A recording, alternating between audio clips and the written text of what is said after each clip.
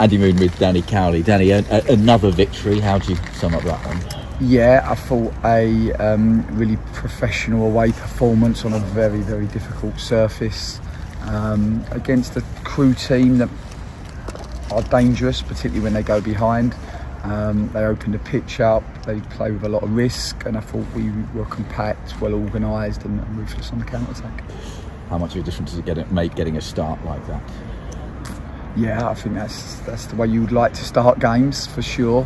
Certainly gave us a good place in the game, and then it allowed us to then pick them off. Really, if we've been critical, maybe would have liked to have seen the game out with more control, but young Hayden had picked up a little calf injury, so we had to move Connor then to right of the back three.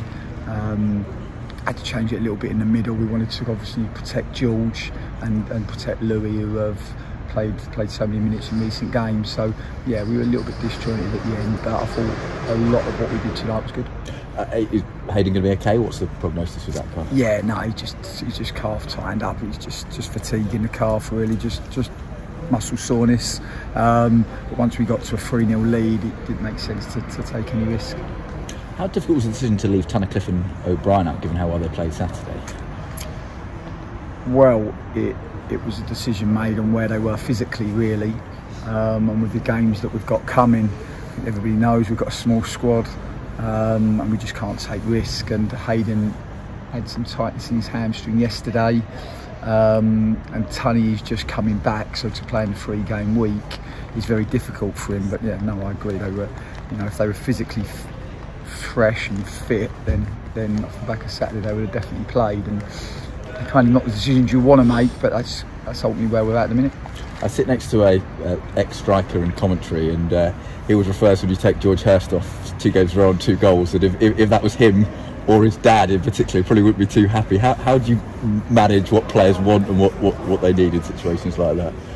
George is just a really good kid, and he's very team orientated, and he knows he's in a really good moment, and he's a very important player to us, and he's worked very, very hard to get to this place. I think he understands the bigger picture, and the bigger picture is that we've got a really important game on Saturday, and it made sense off the back of him. It's not easy leading the line game after game after game, and that's what he's doing, and he's doing it magnificently. So whenever we can, we have to protect him. How much momentum have you got now going forward? I think 19 out of 21 points is a really good return. I liked us today.